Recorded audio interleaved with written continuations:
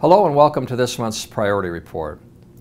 In this month's report, I'll be highlighting a few topics, including the proposed CUNA bylaw amendments, issues to consider regarding internal fraud risks, thoughts on the Flint water crisis, the latest news on our Michigan Credit Union Act update, and the unmatched compliance resources that affiliated credit unions have access to via CUNA and the Michigan Credit Union League.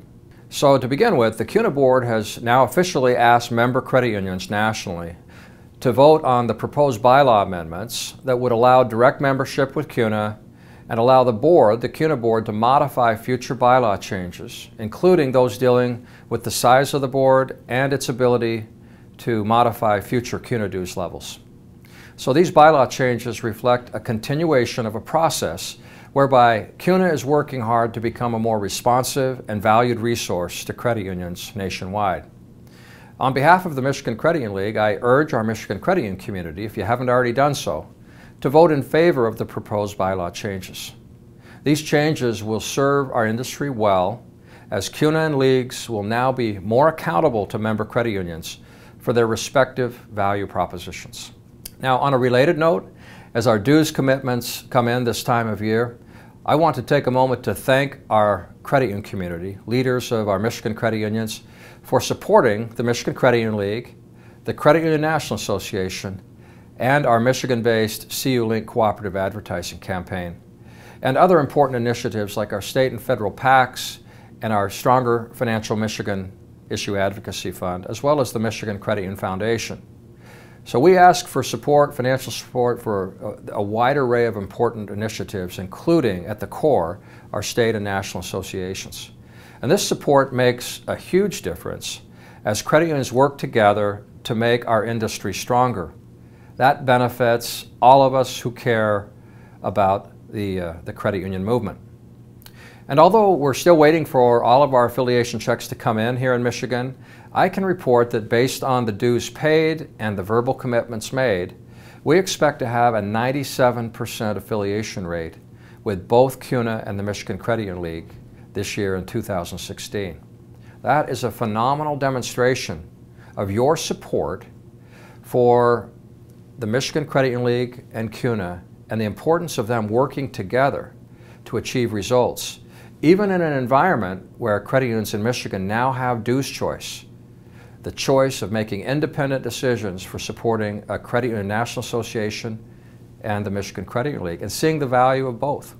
So I thank you on behalf of the Michigan Credit Union League Board of Directors and on behalf of CUNA for that showing of support. In fact, affiliation with the Michigan Credit Union League is expected to be even higher, at a 99% level. We're expecting to have just 1 or 2 non-affiliates in 2016, and we will continue to encourage their support as well. So again, I can't thank you enough for your financial support, and as important, for your engagement and participation in all of these important cooperative initiatives, whether it be advocacy or cooperative advertising or PACs. It means so much to our industry to have credit unions working together on these collaborative initiatives. So relatedly, with the 50% reduction in our league dues this year, conditional upon a minimum contribution to the CU Link cooperative advertising campaign, of course, I can likewise report that we expect virtually all of our affiliated credit unions with MCUL to also be supporting the CU Link campaign, at least at a minimal level. That means that we will have an unprecedented 99% level of support for promoting the credit union difference via the CU Link campaign here in Michigan. And close to 1/3 of those credit unions will be at the full fair share supporter level. Of course, we'd like that number to be higher, but we'll work on making a stronger pitch for the value proposition of being at the full share level. So what does that mean? That means that we will be able to do even more to promote the good works of credit unions this year in 2016 with our very innovative and compelling campaign called the STEPS campaign. Now, the second issue that I would like to address briefly is the need for improved readiness on the part of every credit union with regard to internal fraud risk exposure. In the aftermath of 2 recent embezzlement cases here in Michigan, I'm sure that every credit union in Michigan is having discussions in boardrooms and in management meetings regarding how credit unions can prevent similar losses from happening in every single credit union. Now, the League has appointed an internal fraud risk working group headed by our own EVP Ken Ross, a former state regulator himself. And the working group will work with industry experts to identify the current requirements and best practices for fraud loss avoidance. We hope to have a report published in the spring, and in the meantime, I suggest, if you're not already doing so, that every credit union, large and small, consider at least the following steps. First, make sure that you have adequate internal controls and segregation of duties in your credit union. Employ a consultant if necessary to help you with the basics there. Second, expand the scope of your annual opinion audit to include necessary steps for verifying all major assets, including loans and investments. Third, consider modernizing the function of your supervisory or audit committee to make sure that it is independent and focused on the right practices on behalf of the board and the credit union. Next, consider expanding your bond coverage and consult with your bond carrier for guidance on the proper controls that you need to have in place and the proper amounts of coverage that you ought to have. Another one is to seek best practice guidance from your peers on all of these things and other steps that well-protected credit unions take to mitigate these internal fraud risks. Credit unions manage other people's money, obviously, and there will always be both external and internal fraud risks. But taking the necessary steps to avoid catastrophic losses is a critical duty of every board of directors and CEO. Now I'd like to speak about another topic, about the Flint water crisis.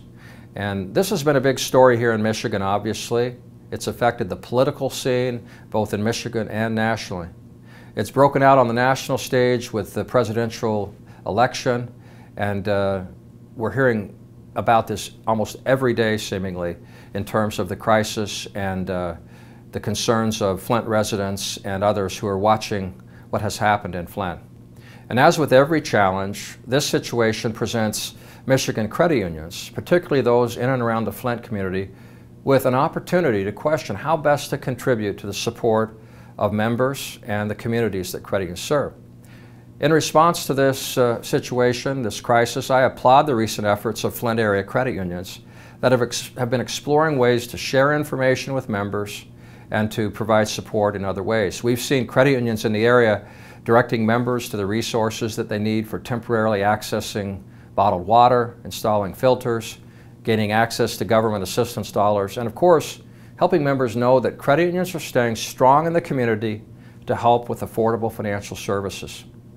The Flint chapter of the MCUL recently established a task force that our League staff are a part of to look at both short-term and long-term ideas, even as many of these credit unions are already proactively helping their members. So the League looks forward to working with the chapter on this effort, and I know many of our credit union leaders across the state have asked how they can help. Well, right now I encourage you to support the efforts of the state of Michigan, the American Red Cross, the United Way, and other groups who have already set up fundraising and information sites. And if and when we create other credit union-centric solutions in cooperation with the Flint chapter, we'll be sure to share this information with our entire credit union community. Shifting to the advocacy front, we're expecting another successful CUNA Governmental Affairs Conference in Washington, D.C. at the end of February. More than 130 Michigan credit union professionals will take part, meeting with our congressional delegation, with NCUA board members, and with officials from the CFPB. We're also happy to have an opportunity at GAC to recognize our MCUL Federal Legislator of the Year, Congressman Tim Walberg from Michigan's 7th Congressional District, who has been a key ally for credit unions and credit union issues in our delegation. This conference, which brings together thousands of credit union professionals and volunteers to the CUNA GAC every year, showcases the importance of strength and unity across the credit union movement and the vital role that we can all play in federal advocacy efforts. The event is a stellar example of how CUNA and leagues work together on federal advocacy issues, both in terms of regulatory issues as well as legislative matters. We need a cohesive and an integrated credit union system to have any hope of being successful in Washington, D.C. for removing barriers and advancing the credit union cause. And closer to home, related to advocacy, here in Michigan, we continue to focus our efforts on getting our package of bills updating the Michigan Credit Union Act through the Senate and to the governor's desk by spring. As you recall, we wrapped up last year with a big victory when our bills passed nearly unanimously through the State House. Those bills are under consideration now by the Senate Banking Committee and hopefully soon the entire State Senate. And as of this taping, we're expecting to see the Senate during the first 3 weeks of March finalize this process. I personally want to thank Ken Ross and our entire lobbying team for the great progress that they've made with your help with our grassroots lobbying efforts. And we're hopeful to see this legislation get passed by Easter, certainly early in 2016. So it's important that our credit community continue to let our state senators now know how important it is that they support this package of bills that will help us modernize the State Credit Union Act, remove unnecessary regulatory barriers, and create an environment that is even more positive for credit unions to take advantage of the state charter. So while we're working to meet and educate each of our senators individually to ensure that they understand our position and the benefits that these State Act updates will provide for credit unions and their members, as we're doing that, we're especially focused on the Senate Banking Committee members and its chair, Senator Darwin Brewer. We've had a very positive working relationship with the chairman, who was a lifelong small-town community banker. And to his credit, even though Senator Brewer has a strong identification with the community bankers, we believe that he fully understands the unique and important positive role that credit unions play in communities across Michigan. And Senator Brewer has displayed an ability to look at both sides of these issues. We're confident that the strength of our public policy arguments will prevail and that he and his colleagues will give not only a fair hearing for this package of bills, but will pass them out favorably so that they can be enacted into law. Now, we believe we're still on track for a bill to be passed by spring and hopefully be to the governor by Easter or thereabouts. And we'll have more information on this on our website at mcul.org as the hearings progress and the bill makes its way toward the full Senate for a vote. So I appreciate your engagement and involvement in helping us to get this important State Credit Union Act update passed into law. Lastly, I want to briefly touch on MCUL and CUSG's vision for a total regulatory compliance solution. This is one of the 4 pillars of focus for MCUL. The 4 pillars that set the foundation for future success to benefit our member credit unions. We've seen tremendous consolidation in our industry over the last decade, as you know, and some of this can be tied back to the compliance burden placed upon credit unions. So it is more important than ever that your trade associations, CUNA, MCUL, and sister leagues, develop a full dynamic suite of solutions to help credit unions of all sizes with compliance with federal and state regulations. So, through our partnerships with CUNA and the League InfoSight organization, MCUL is able to provide a host of compliance-related services for credit unions. The CUNA League system works together to help credit unions with their top association priority, advocating, reducing, and complying with regulations. Now, we do this by removing legal and regulatory barriers, something we talk about a lot, providing credit unions with education and information for compliance, and we also offer implementation products like InfoSight, ComplySight, PolicyPro, and CU Vendor Management, as well as consulting services to assist with the management of regulatory compliance. We continue to work to enhance and streamline examination standards in our communications with state and federal regulators as well, because we recognize that improving the examination processes is also a part of reducing regulatory burden. On the drawing board, we also plan to introduce a new IT risk assessment product and surely other services in the months and years ahead as part of this total compliance solution that we're trying to work toward. So CUNA and your league are constantly working together and collaborating to make sure that the support that is provided, the resources that are accessed, and the tools that are available to you are of the highest quality possible. So I hope that you'll take advantage of all of these offerings, most of which are a benefit of affiliation with the Michigan Credit Union League and CUNA. Well, I hope you found this edition of Priority Report valuable. You can find the written version online at mcul.org, along with access to all of the resources that I've mentioned in this report.